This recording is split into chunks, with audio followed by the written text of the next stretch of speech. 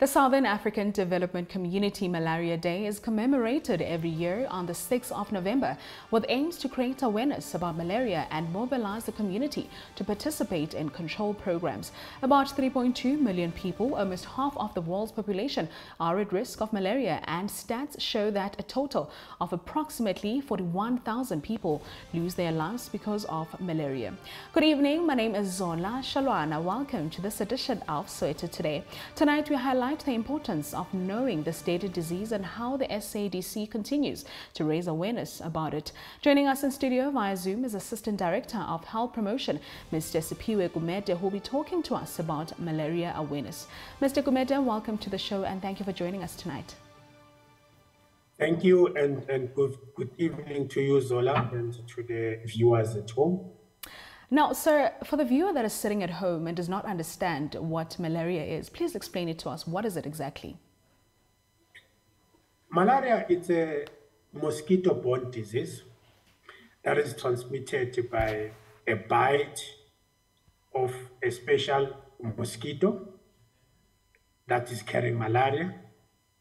And when the mosquito bites you, it's going to deposit in your bloodstream a parasite that is going to ultimately make you sick and eventually death if not treated early. So now I recently learned that there's a female mosquito and a male mosquito. So I want to understand that as soon as the female mosquito bites you, why does it take over a week for your body to show symptoms? Your immune system is fighting the parasite. Remember, our immune system in our bodies, if there's any infection, our immune system reacts. So probably that's the reason why it takes almost 7 days for symptoms to develop. So it has because nothing there's a to... war inside the body, yes, between your immune system and the parasite that has been deposited by a bite of a female mosquito. So this has nothing to do with, you know, the mosquito being female or male? No, it's it doesn't have to do with that. The only mosquito that is able to transmit malaria is a female mosquito, because it actually needs your blood for fertilization of its eggs, yes, to give birth to smaller mosquitoes. That's the only reason. It's biological reasons. And it's a certain type of mosquito that is found in areas that have got different conditions than us in Gauteng. What I want to emphasize is yes, that in Gauteng we don't have a malaria-causing mosquito because of the climate conditions. Our weather does not allow those mosquitoes to live in Gauteng. It's too cold for them. So that is why we have. Okay, so that means we are safe in Gauteng. Tell us about other provinces. You know, I'm sure that there are provinces that are actually at risk of getting malaria because of the type of mosquitoes that they have. What are those provinces in South Africa, if we have? We've got the 3 endemic provinces in South Africa. That is KwaZulu-Natal, Mpumalanga, as well as Limpopo. And not the all part of those provinces, the northeastern part of it. Like for an example, in KZN, we'll speak about the northern part of KZN, Umkhanyakude, Mangus, those areas that are bordering Mozambique. In Limpopo, you speak about the areas that at the far north end that we are bordering, areas that are bordering Zimbabwe. You have the areas, for an example, and all those outskirts areas. And in Mpumalanga, those areas that are bordering also Mozambique. It's because of the climatic conditions why those areas are having malaria causing mosquito. So let's bring it to the symptoms of malaria. What are the most common ones that one can look out for? Well, largely the major common symptoms of malaria, they are flu-like. You know, most of the people who come visiting those endemic areas, they will be experiencing those symptoms. Fatigue is one of them. In addition to flu-like symptoms, we all know the flu-like symptoms, the headache, tiredness, and pain in your joints. and shaking of the body and sweating at night. So most of the time, the challenge here that we're having in South Africa, when people are coming from malaria endemic areas and they come and show those symptoms and they go to a local doctor, to the healthcare facility, more often than not, our healthcare professionals, they miss malaria because they don't think malaria, because we don't see malaria more often. They will give you a flu treatment. So the main message that we're conveying as a department is that if you are from a malaria endemic areas and within a week you start showing symptoms which are flu-like, visit your doctor or our healthcare facilities and tell the attending doctor or nurse that we have been into a malaria endemic areas, so that they are able to give you a rapid test for malaria, whether they can confirm it or exclude it. Now, so for Yes. someone who already has malaria, can they fully recover from it? And also, how long is it expected to take, the recovery process? Malaria, it's a treatable disease. In fact, no one should die out of malaria in Gauteng. The major challenge why some people lose their lives is that they report late to healthcare facilities. But if you report earlier, as soon as the onset of the symptoms develop, then our healthcare. Mr. Siphiwe? Sir, can you hear me? I think we have lost him right there, but the conversation has just begun. And after the air break, we are talking about the role that the SADC plays to ensure that there is awareness about malaria, the strategies that they came up with, and more. Make sure that you stay with us. Welcome back. You are still watching Soweto Today, and thank you for choosing to stay with us. If you've just tuned in, we are talking about malaria awareness, and we are still joined in studio by Simphiwe Gumede. Malaria remains one of the most devastating parasitic diseases affecting humans. In 2020, there were about 241 million cases and 672,000 malaria-related deaths. Now, this is a sharp increase from 2019. Now, sir, before we went to the ad break, there's a question that I actually wanted to ask about, but unfortunately, we had some network interruptions there. We want to understand which countries are most at risk of contracting malaria. Largely in Africa, the major cases that are coming to Gauteng, they're actually people who have traveled to Mozambique, mainly, followed by Zimbabwe, Malawi, Ethiopia, as well as other countries that are malaria endemic. But those are the four that we are getting cases from people who have went to those countries. I think in line with that, with particular reference to Gauteng. Gauteng, like I earlier indicated, does not transmit malaria. The only cases that we're having in Gauteng are imported cases, meaning it's cases that are coming from other provinces that are malaria endemic, as well as other countries which are malaria endemic, especially Mozambique. The reasons are simple, because Gauteng, for economic reasons, people are attracted to come to Gauteng. And when they come for work opportunities, then they become sick in Gauteng, and then they come to our hospitals. Now, that's we wanted to, yes. Yes, Mama, you can continue. Oh, so sorry to interrupt you right there. So now, since the increase in the year 2019, have you been able to control the spread of malaria? Yes, there are a lot of interventions we do in Gauteng to prevent and control malaria.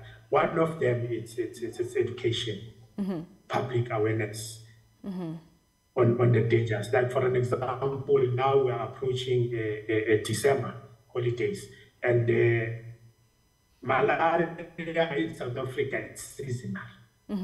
like in summer, for an example, because a lot of rains and all those things. Now people will be traveling back to their homes in Mozambique and other countries, as well as other endemic areas. So now, when they leave, we've started with our educational programs targeting mainly bus terminals and other public transport facilities where we know that those people will be using that public transport and traveling to those areas. We've made a partnership with the taxi industry, for an example, in those taxi ranks where we seek permission and we work with them to distribute information. Radio campaigns, for an example, are also being used, as well as community level campaigns where we encourage people to seek treatment when they are having malaria symptoms. As well as at our clinics, we are able to cure malaria when patients are able to present themselves earlier. We do have medication at our facilities. Now, so I want to understand, why is that most countries that battle with this deadly disease are usually African countries? I mean, till this day, most countries that we see on television or on social media are usually countries that are in Africa. What about other countries? Well, when you look into the malaria issue in Africa, one of them is underdevelopment. And underdevelopment of Africa as compared to other Western countries make it a fertile ground for mosquitoes to breed, because there's a lot of space to breathe. And then also the conditions, the climatic conditions allows malaria carrying mosquito to be able to survive.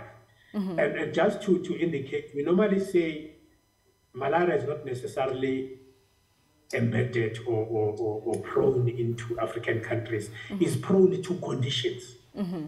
Like, for an example, if in Gauteng we can have those conditions that I've outlined earlier on, that are there in tropical areas, we will have a malaria factor. But as I've explained, that in Africa it's under development, and the climatic conditions that are making those mosquitoes to be able to breathe easily. Yes. So I was actually going to ask a question, but I think it's something that you just answered. I was going to ask, how does malaria affect the economy of a country? And you spoke about countries that are less developed, and that's particularly, you know, your African countries, and that's where we actually get to hear more about these cases. But my next question is, what role does the SADC play in making sure that people are aware of this deadly disease, and how has the response been so far?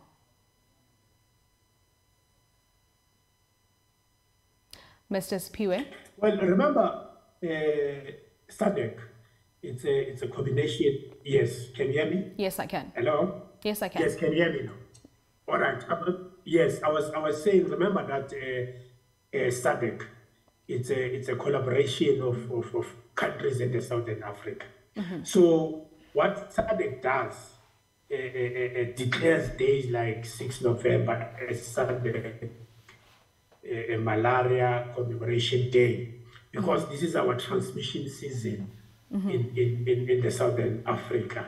That's the one of the reasons. And then the role of SADC is to mobilize countries to raise awareness and commemorate and have commemoration events. Like in South Africa, we do have our commemoration events, which are coupled with various public awareness campaigns done at different districts in different shapes and forms, as well as other countries are also embarking at this particular process simultaneously. That is the role of SADC in coordinating the Southern African community to raise awareness, particularly around this particular day, and also in terms of developing capacity to member states of SADC, sharing information, what is the latest scientific information around the malaria. SADC does that and coordinate those countries. And then pre-COVID period, SADC will select one country where they will do a commemorative event in that particular country. But that thing we have not been seeing because of COVID. Probably as of next year, we'll see such events. You spoke about collaboration, but we'll have to take a short breather. And when we return, we talk about vaccines that health organizations have come up with to help decrease the spread of malaria and possible solutions. I also want us to talk about the role players in raising awareness of malaria. We will see you right after this, so stay with us. Welcome back. You're still watching Soweto Today. Thank you for choosing to stay with us. Unfortunately, we are about to wrap up the show, but before we do that, we are still talking about malaria awareness, and we are still joined in studio via Zoom by Simpiwe Gumede, who is the Assistant Director of Health Promotion in the Gauteng Provincial Department. Despite intensive research to rid the world of Plasmodium parasite transported through the bites of the Anopheles mosquitoes, the search for malaria vaccine continued for over 30 years. It was only last year that the first malaria vaccine was approved for the use by the World Health Organization. Now, Mr. Sapir, before the ad break, I had a question for you, and I wanted to understand who are the role players, rather, what organizations have you partnered with to make sure that the awareness drive is well executed? Thank you once more. It's media organizations, across, and community structures, as well as the NGO community, other government departments, to name a few, transport, tourism, education, because we partnered with Department of Education to come into their schools to educate the learners on the importance of malaria prevention, as well as civil society organizations. We do from time to time visit churches. They allow us to come to their churches just for a few minutes. We speak to members of their churches. In short, there is a variety of stakeholders. We speak of traditional healers, for an example. Most people, when they are sick, their first stop is to visit a traditional healer. So we educate the traditional healers about signs and symptoms of malaria, so that when people come in to consult, and when they see that those signs and symptoms, you'll be able to refer that patient to the facility. So it's a whole range of stakeholders in the community level. Now, let's talk about the vaccine that has recently been approved. What is it, and also how effective is it?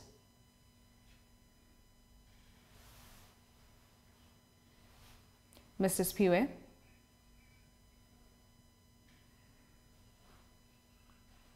Mr. Spiwe, can you hear me?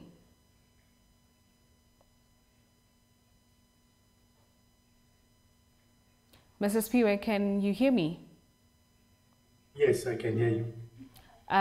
So in addition to that, in addition, the other stakeholder is the academic world. The academics, they continue to do research on malaria treatment and other scientific issues related to malaria. So in the main, those are some of the stakeholders that we work with. I'm not sure if you got my previous question, sir, which was about the vaccine. I wanted to know what is the vaccine, and also the one that has been recently approved, and also what's the vaccine and how effective is it? What we can say in South Africa, we don't have a vaccine. In fact, for malaria, as yet, we don't have a successful vaccine.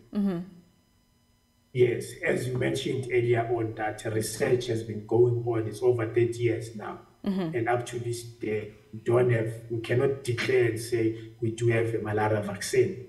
But rather what we have is a prophylaxis for malaria. Okay. Meaning, a prophylaxis is a medication that you take before you go to a malaria endemic area. And the only difference between a vaccine and a prophylaxis is that vaccines are long-term, a year or two. Like COVID vaccine, it stays with you for over a year. Prophylaxis is only limited for a short period of time. So that is what we are promoting, and prophylaxis is available in our healthcare facilities at no cost. And if you can also go to private travel health clinics that will to give you vaccines, and the doctors will advise you how to use it. Especially depends which country you are going to, and they will prescribe the necessary prophylaxis that is relevant to that particular country you are going to.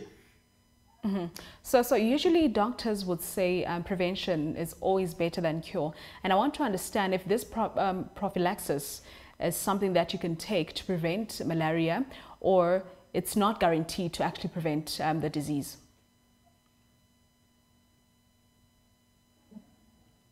Mr. Spiwe? Okay. You know, with medication, yes. With medication, it all depends on a lot of factors. You know, I don't want to commit myself to say it's 100% effective, but we do advise, as you say, prevention is better than cure. Yes, that statement it's very powerful. That the best form of defending yourself against malaria is not to visit malaria endemic areas, to stay safe, and especially if you are pregnant. Pregnant women are more vulnerable to malaria, and it might kill them, as well as younger children who are under 5. The reasons are simple: younger children, their immune system is not yet developed to be able to fight. But in an event that you are unable to, you want to go, we recommend prophylaxis. Okay. And then we'll take it from yes. And it's not only prophylaxis. Just also quickly to make this point, it's not only prophylaxis, it's other non-pharmaceutical measures that you can take, like wearing long sleeve clothes and trousers to prevent mosquito bites. Mosquito are mainly active during the night. Stay indoors during the night if you are in that particular malaria endemic areas. There are creams that you can apply to your body that will repel malaria. They call them mosquito repellents. Sleep under insecticide-treated bed nets when you are a malaria endemic, so that you prevent malaria. Yes, thank you. So, sir, the last question, and I would like you to please answer this briefly. For those who are traveling, especially to countries that are at most risk of getting malaria, how do you ensure that commuters are well informed about this deadly disease, and what tips do you have for them? You literally have 40 seconds. We go on radio campaigns. We go physically to public transport terminals. We have started from last week to areas where there's malaria, it's endemic. We educate them what do they need to do. And then we also partnered with other government departments, the taxi industry, for an example. We do have some messages inside our taxis. We have given taxi drivers audio material to play when they're traveling to those. All right, sir, thank you so much for joining us tonight on Soweto Today. Mr. Simpiwe, thank you very much for joining us, and we do hope that people have taken some health tips, especially people that will be traveling to the provinces and also countries that he mentioned that are known as malaria endemics. Now, that was Simpiwe Gumede, who is the Assistant Director for Health Promotion in the Gauteng Provincial Department, talking to us about the importance of knowing about the deadly disease, which is malaria. Well, that's how we wrap up today's episode of Soweto Today. Remember, we love hearing from you, so please feel free to talk to us about the show by simply sending us an email on sowetotoday@sowetotv.co.za. Alternatively, you can contact us on 011-933-3000. From myself and the rest of the team, we will see you on the next news bulletin that's coming right after this. So goodbye for now, and thank you for watching.